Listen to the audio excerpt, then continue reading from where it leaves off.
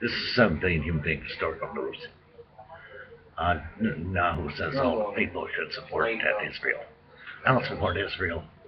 I don't support the Palestinians. I don't support Hamas. I support the human beings.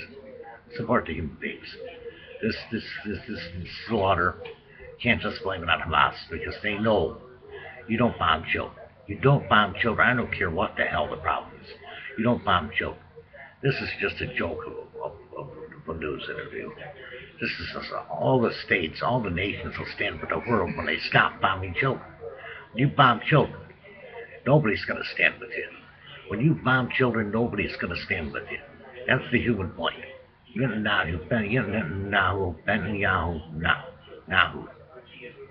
Netanyahu. It's wrong. He's wrong. It's not just Palestinian. It's not just Hamas. It's Israel. They're bombing children. You don't do that. I'm not standing with anybody. I don't stand with no government. I stand with the human beings. Stand with the human beings. At least make a ceasefire till the humanitarian aid can get in there.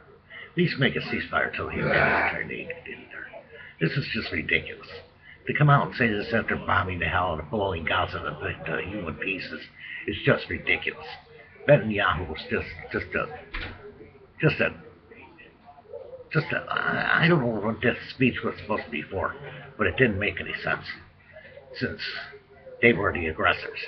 The rockets were fired at them, yeah, but they've blown the hell out of Gaza. They have blown the living hell out of Gaza. That's the human truth. That's the human fact. That's the human being historical news. Thank you for watching.